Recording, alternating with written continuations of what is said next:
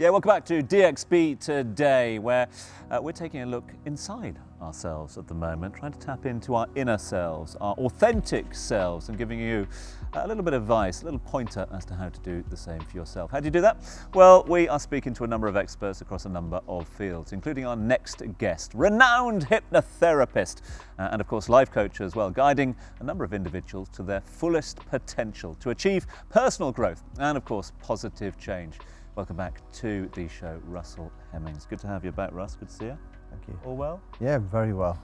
Question, I mean, obviously I want to talk about, you got your new program, obviously we've got all the bits and pieces, we've got so many questions for you. But one question I have is, you know, the question we've been posing ourselves about bettering oneself. Yeah.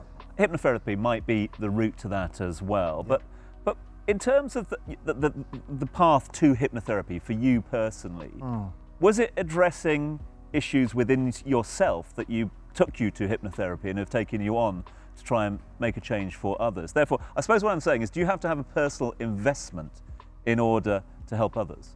No, I don't think you do. I think it helps. I remember my journey was on a mountain in Whistler in Canada, and I was rushed into hospital. And I thought I was having a heart attack and I was going to die. So my thoughts in my mind were, I don't want to die in Canada. It turned out the doctor said to me, he said, your heart's fine, you can go. You just had a panic attack. But that was the beginning of the journey. So what happened was, I went back to my room, I was on a conference, stayed in bed, and then all these feelings in my body started to make me think that there was something wrong and they'd missed something. I went back to England, and then I went to the doctors, and I was in there 15 minutes, and it was, there you go, you're stressed out, take these. And you know, some of the things that are written on those packages, you know, they're quite scary in themselves, you know, side effects. So I took the medication, and it did help, you know, it did help, but it didn't change the thoughts that I was having. They weren't addressed. And I truly believe that that is something that needs addressing. It's the thoughts. We can reduce anxiety, but if you carry on thinking in a negative way, that maybe that my racing heart was a heart attack coming on, or my dizziness was me going to faint and need assistance in a mall and people will be staring at me, or my racing thoughts was, I'm going to lose control. And I actually thought, am I going mad? You know, because I was getting these thoughts that were coming in, and another thought on top of that. And I just had perpetuated this condition, but it was all based on my belief structures. And I went to see a gentleman, and fortunately he's not alive today, but I went to see a gentleman that showed me how my belief structures were encouraging the feelings, which we all know, the fight-to-flight response. But what happened from that journey, he helped me through this. I then went back to work and realised, hang on a minute, I'm actually wasting my time in the career I'd chosen. I was good at it. And I then went back to him and said, look, I'd like to do what you do. And he steered me in the right direction. And the rest is history. Exactly, exactly. Let's dial things back a bit, because there are some people probably watching right now thinking hypnosis is more about making you act like a chicken or something like that. So for those who are completely unaware, how does hypnotherapy work? Like say with something like anxiety, how would it work for someone? Okay, well firstly I use eclectic approach, so I'm using hypnosis and a cognitive approach.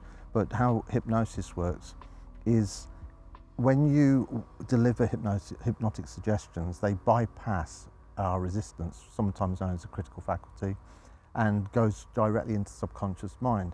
And that can be really effective for some people, but not for everybody. You know, some people are more resistant. Some people actually have ideas about hypnosis that aren't based on reality. They're more based on Hollywood or Bollywood.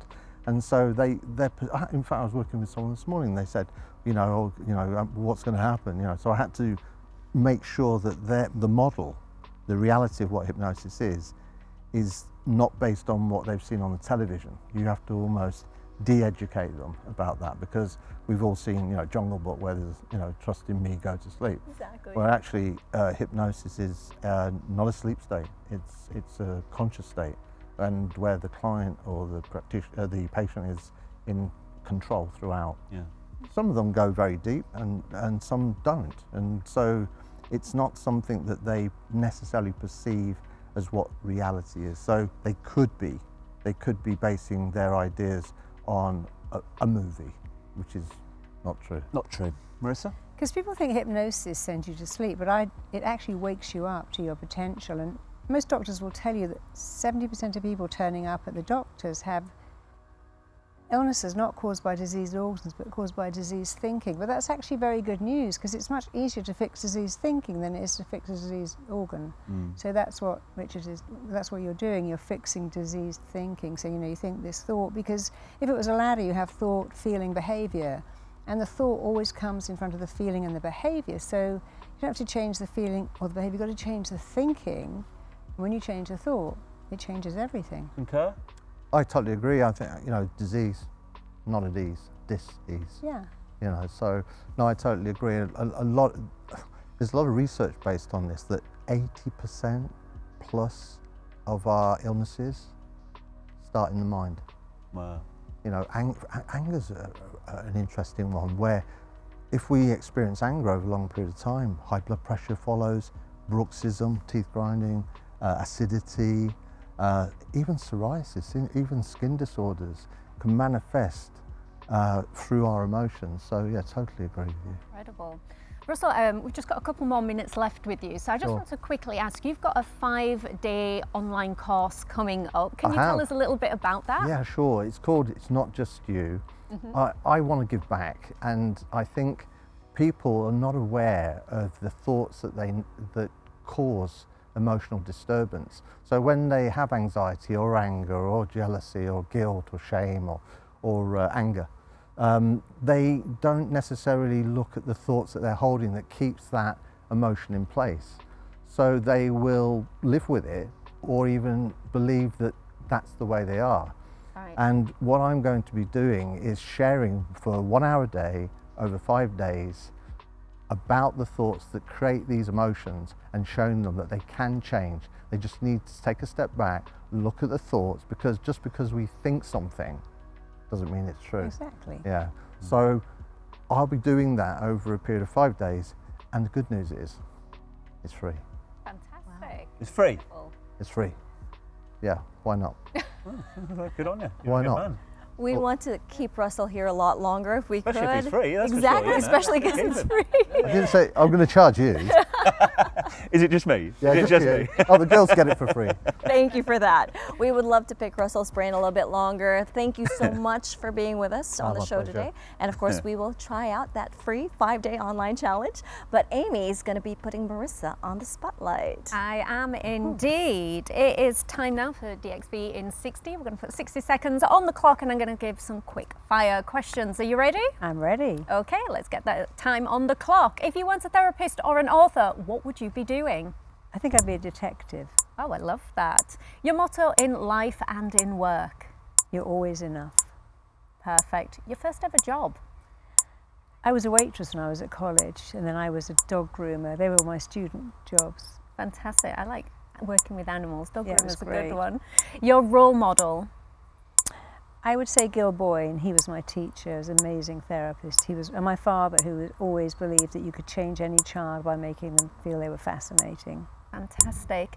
A superpower that you wish you had? I wish I'd had the confidence that I have now when I was younger. That would have been a great superpower, to own it much earlier. Yeah, definitely. Now, I know you've been in Dubai a while now. Your go-to place in Dubai? You've got favourite spots? I love going to Wright Market. I love it there because it's outside. They have all these organic vegetables. I keep finding places that I call Not Dubai. Yeah.